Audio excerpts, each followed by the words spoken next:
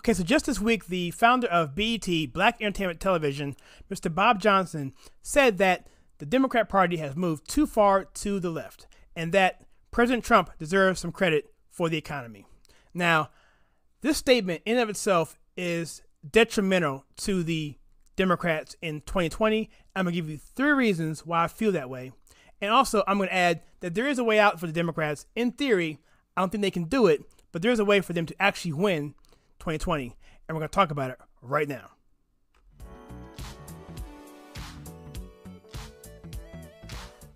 Hi, I'm Kyle, and welcome to my channel where we take culture, TV, and movies and we filter it right.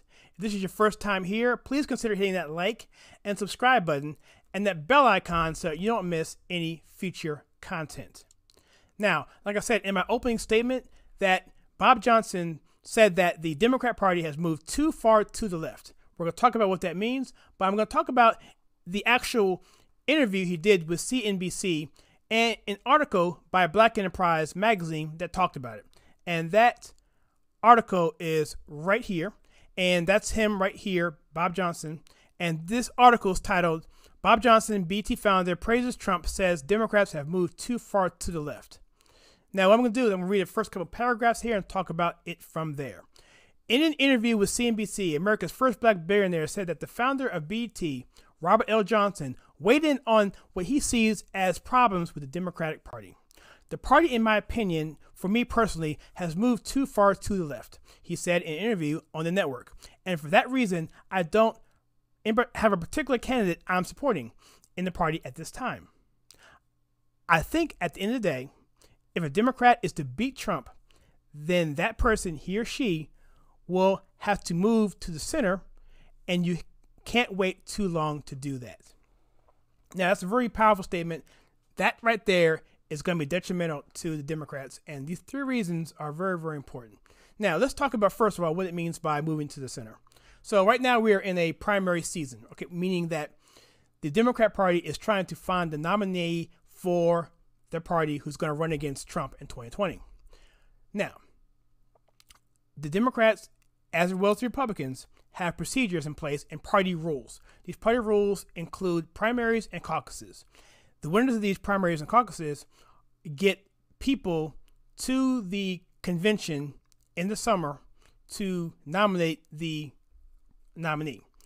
These people are called delegates, and they're awarded by the winners of these primaries. So the point here is that in the primary season, the candidates, all 24 of them, are gearing their message primarily to Democrats because they want to get the Democrat nomination. So what Johnson is saying is that they need to, at some point, move to the center. The quicker, the better. And I think the reason why he said the quicker, the better is because they're so far to the left that they need to start easing the way back. Now, right now in the news, we're seeing that Nancy Pelosi and AOC are having some squabbling about immigration, and AOC is charging her with racism and stuff, and we're seeing some infighting going on. But the thing is that the left wing of the party is fractured.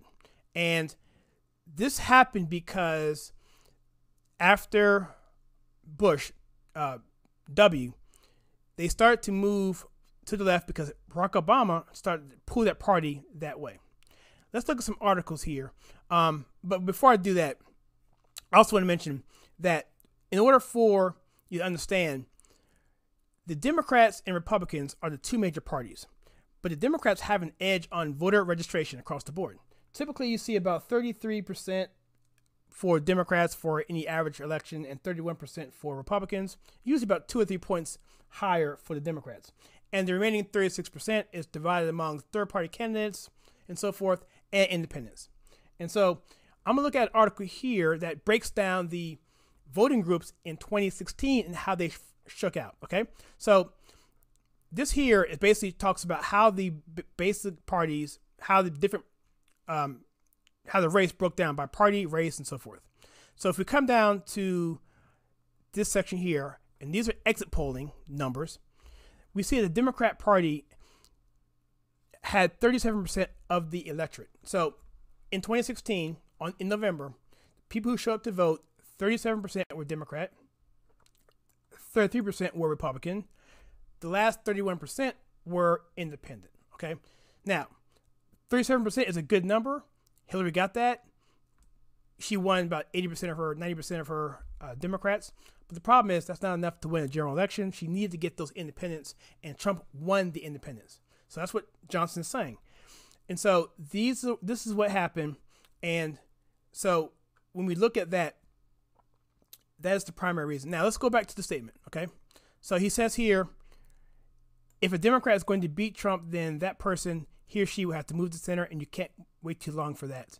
And so what he's basically saying as simply as this, is that yes, you're so far left, and now you need to move right, because what's happening is as those numbers go down in terms of the 24 candidates that are running, you're going to have to start broadening your approach of a message that's going to actually attract a wider scope of people. That 33%, in this case, last year was 31% of independents. You're going to want to start getting that number in your corner. Otherwise, you're going to lose. And so another thing that he mentioned is that the economy was credited, he thinks should be credited for Trump. And that leads into my next point, because he is a businessman who started his company in 1979. He turned it into a behemoth, a mammoth.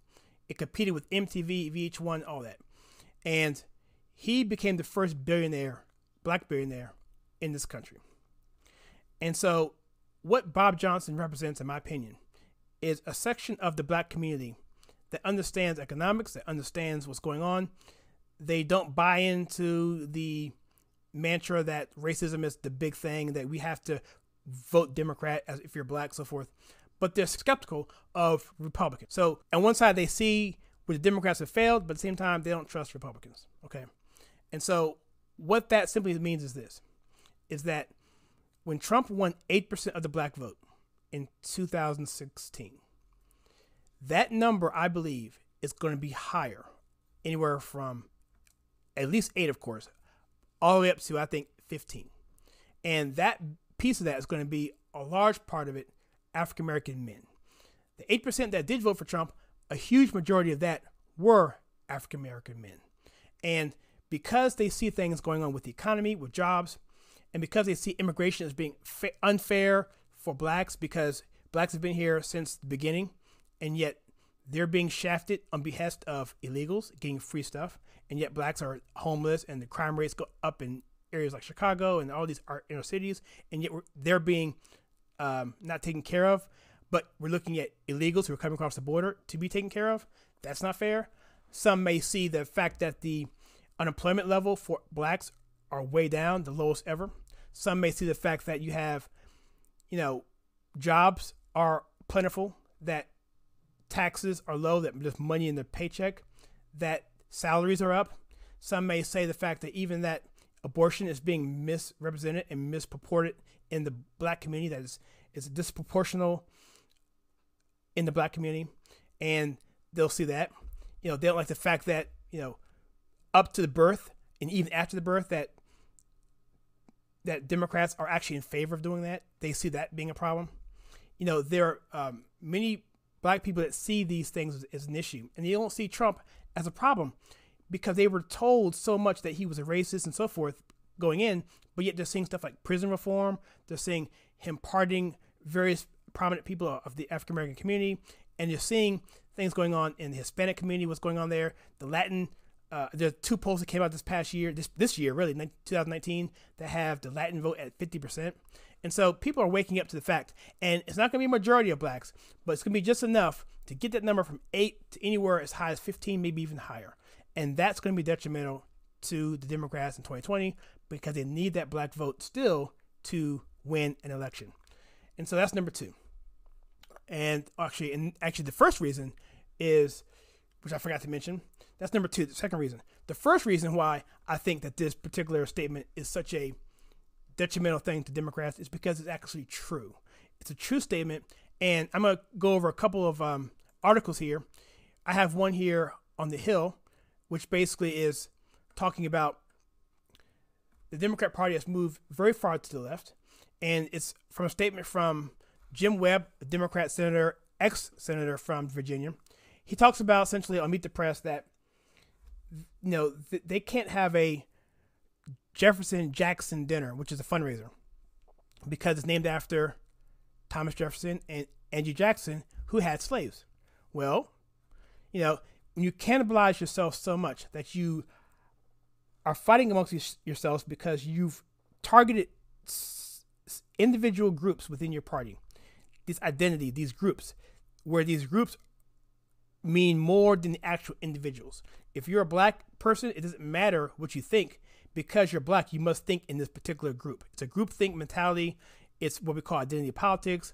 And if you don't do it the right way, then you have another group coming in called these social justice warriors who will make you known of that, and they will shame you and they will shut you down. And that's what's happening now within the party. And so it focuses them to have a message on identity politics. They can't talk about substantive issues because those substantive issues are just too controversial across the board. You're going to make somebody upset no matter what you stand for. And that's the issue.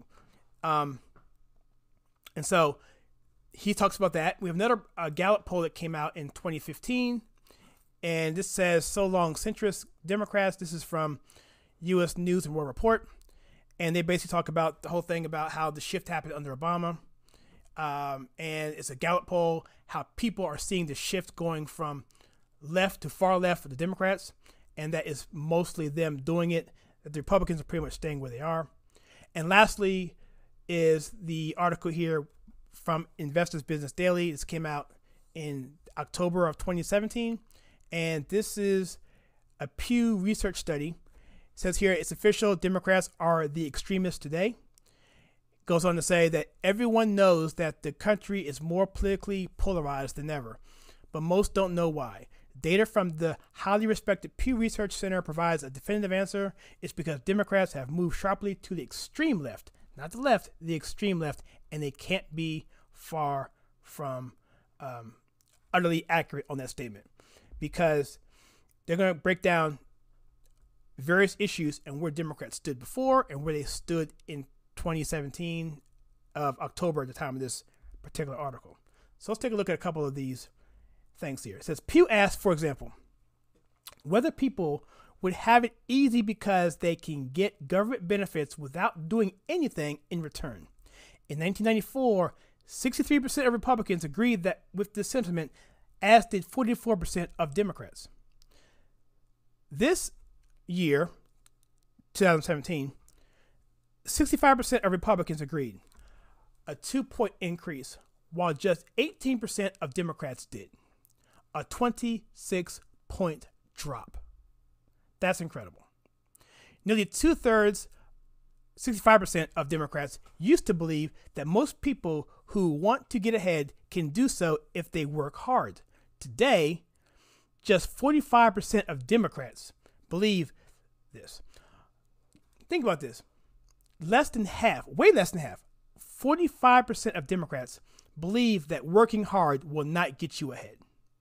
Among Republicans, the change was negligible. It went from 73% in 94 to 77% today.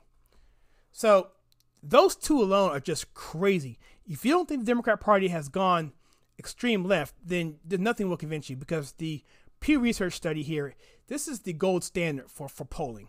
Let's do one more. How about the question of whether racial discrimination is the main reason many blacks can't get ahead these days? Well, in 1994, just 39% of Democrats and 26% of Republicans felt this way. That was 14 years before, Barack Obama. It's 14 years before we elected a first black president. You have 39% Democrats and only 26% Republicans say that racial discrimination or racism is the main reason why blacks aren't getting ahead. Now, after 8 years of Obama in the White House, 64% of Democrats say racism is the main reason blacks can't get ahead, while only 14% of Republicans do. And that's your issue. Obama created an atmosphere where we're more divided than ever. So if you're black and you can't get ahead, you can just blame racism. That's why we're seeing reparations, being put out there. It's being used as a tool to get people to the polls. That's it. That's nothing more, nothing less. And they still need the black vote to get ahead, which is one of the reasons why immigration is such a big push, because they see the black vote slipping. We saw it happen in Michigan. We saw it happen in Pennsylvania with Detroit and Philadelphia, where the black vote did not show up for Hillary, and thus they lost the states. And That is the number one reason, because it's true. Number two reason is because the African American vote is going to be affected strongly because, the economic piece of it and the fact that they're going too far left. Blacks in general aren't leftists. They just vote Republican. Sorry, they vote against Republicans because they feel that they're racist and they don't trust them. But I think with Trump being who he is, he's not really a Republican, and that resonates a lot with Black Americans, and that's what's getting him over the hump there. And I think it's going to be a much bigger pull in 2020 for the Black vote in the Trump camp. The last reason, I kind of hit on this a little bit, and how the Democrats can, in theory, pull this out and beat Trump in 2020, is that moving too far to the left makes it almost impossible for them to win. I have a video that I'll put ahead here of why it's going to be very difficult for Republicans to lose in 2020 and why it's going to be, just as hard for Democrats to win. I mean, saying the same thing. But I'll leave that link ahead. Check it out. But the reason is because when you move so far left, you have to move to the center at some point. The primaries are starting, I guess, I'm not sure when they start, but when they do start kicking in, people are going to start paying attention. They're going to start seeing that these positions that these people have are out of the mainstream. And the closer we get to the election, the less people will be in the race, the more visibility will be on the message. And when you have a president as strong as Trump, we have the economy doing really, really well. We just cracked, another record in the stock market, this past week. You have, his stance on immigration, which is a huge issue, and the fact that he's taking a stance on tariffs with China, standing up to Iran, and he's showing himself as a statesman. He's the first president ever to step foot in North Korea. And, the things he's doing across the board, his optics and what he's doing in leadership wise is really making him look good. It's going to be very, very difficult for the Democrats with no message to actually combat that. So what is the way that Democrats can actually beat Trump? Okay. They need two things.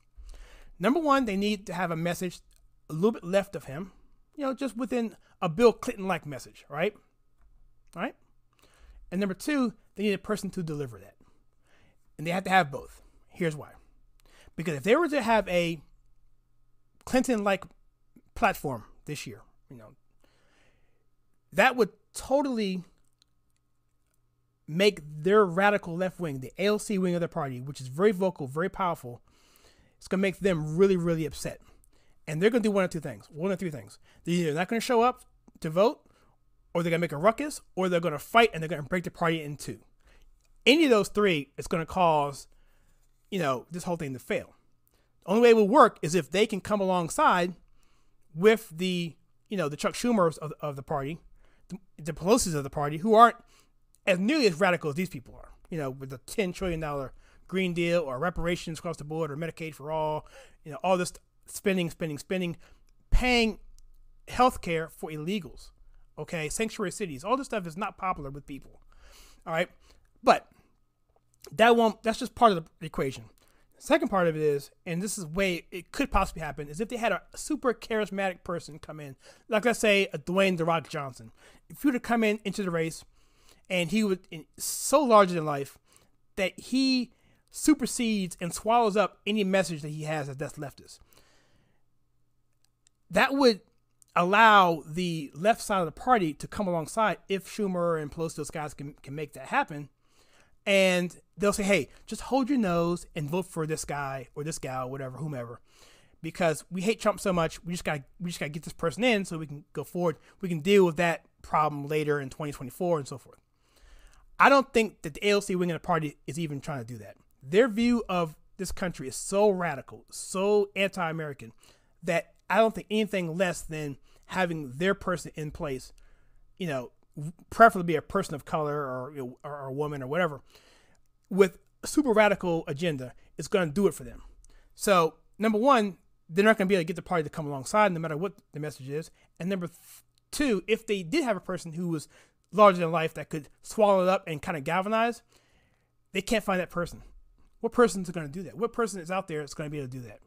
And so those are my three reasons why I think the statement that that Mr. Johnson had, saying that the Democrat Party has moved too far to the left, is why I feel that it's going to be detrimental to the party, and ultimately I feel that they will lose in 2020 for those reasons. But that's just my opinion. What do you think? Let me know. Do you think that what I said about, the super charismatic person coming in, changing the narrative with a more centrist message will work? Do you think they can find somebody? Who would they find? Let me know in the comments below, and let me also know. And so if you enjoy the content on this channel where we take culture, TV, and movies and we filter it right, hit that like and subscribe button and that bell icon so you don't miss any future content. And as always, please check out the videos that I have above.